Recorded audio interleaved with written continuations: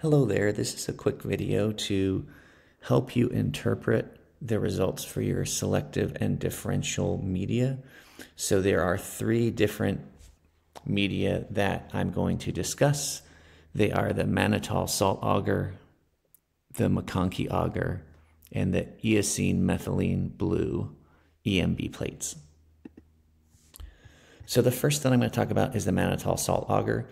There are two different bits of information that you can get from this one media. So the first is called a salt tolerance test.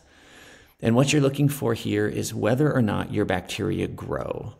So over on the right, this is three different bacteria that have been put onto half of a Mannitol salt agar plate.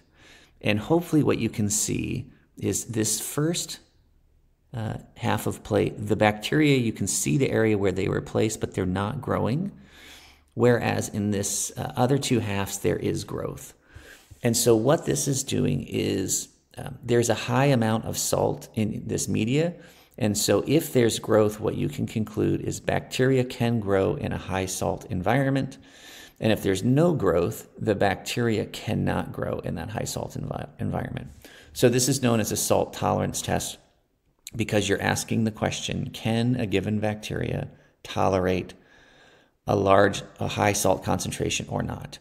If you remember, this type of media where we're looking for growth or no growth is called selective media. Now, hopefully you can already notice that there is different colors that we can see as well. And so if the bacteria grows, which you can see in these two plates, these bacteria grown, you can also ask the question, if the media turns yellow or if the media stays a reddish pink color.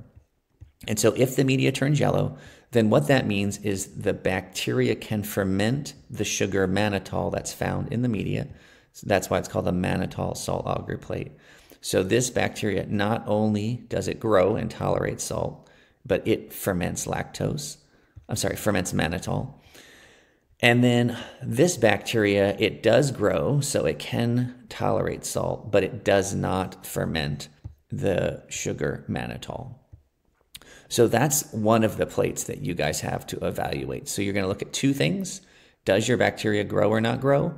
If it does grow, does the media turn yellow or does it stay red? The next media is the MacConkey agar. So this too has two things that you're going to look for. And again, it's a selective as well as a differential media. And so again, selective media means that some bacteria will grow on this particular media and others will not. So these are three MacConkey agar plates. And on the top one, the bacteria that was streaked onto it does not grow. But hopefully on these two bottom, you can see that there is indeed growth illustrated by colonies that are growing at different areas of that plate. So again, since we're looking for patterns in growth or no growth, this is a selective media. And so now what we want to know is what type of bacteria grow. So if the bacteria grows, what you can conclude is the bacteria are gram-negative bacteria. And if there's no growth, if the bacteria are inhibited, that means the bacteria are gram-positive. So going back to these three plates, because there's no growth on this plate, what we could conclude is the bacteria that was placed onto it is a gram-positive bacteria. And because there's growth on these two plates, both of the bacteria here are gram-negative bacteria. Now also, when looking at the two bacteria that have grown, the two bacterial plates that have grown, hopefully you can see that there are different colors. So color change reactions we call differential media. And in this particular case, if the bacteria or the media turn a hot pink color, then what we can conclude is the bacteria ferment the sugar lactose. If the media or bacteria do not turn hot pink, then the bacteria do not ferment the sugar lactose. So on these two plates, there's two things that we can see. There is growth on both plates. That means the bacteria is gram-negative. This gram-negative bacteria cannot ferment lactose because it didn't turn hot pink. This gram-negative bacteria can ferment the sugar lactose because it did turn the media hot pink. So those are the two things that you'll look at for the MacConkey agar.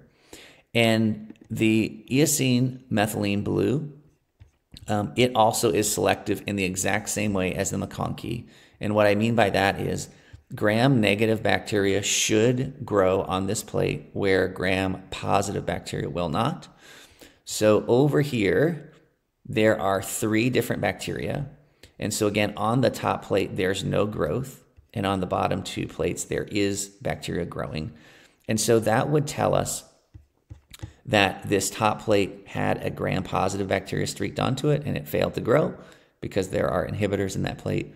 Whereas the gram-negative bacteria placed on the bottom 2 plates, they were able to grow. The other thing that you can see with an Eosin methylene blue or EMB plate is that lactose fermenters are going to cause a color change as well. Now there's kind of 2 ranges of colors that you can see. There is kind of a dark blue purple. That is a positive result. That means that the bacteria can ferment lactose.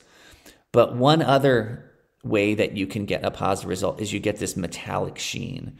And so either of those 2 results would be positive, and the conclusion would be the bacteria can ferment lactose. If the bacteria grows, but you don't have either of these 2 colors, so the bacteria are pale or colorless, then what that would mean is the bacteria do not ferment lactose. So when you're looking at your plates, you will want to look at 2 things. Does the bacteria grow or not grow? And also make the connection as to what that means. If a bacteria grows or doesn't grow, it tells you something.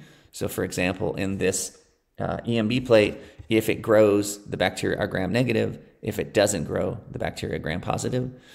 And then if there is growth, there on all of the plates, there's a differential reaction with some color change. And so any color that you see, you should be able to visualize what the color is, and then also connect that color to a conclusion as to what it tells you about the bacteria. So for example, in this case, if you saw this metallic green, then what you would conclude is the bacteria do ferment the sugar lactose.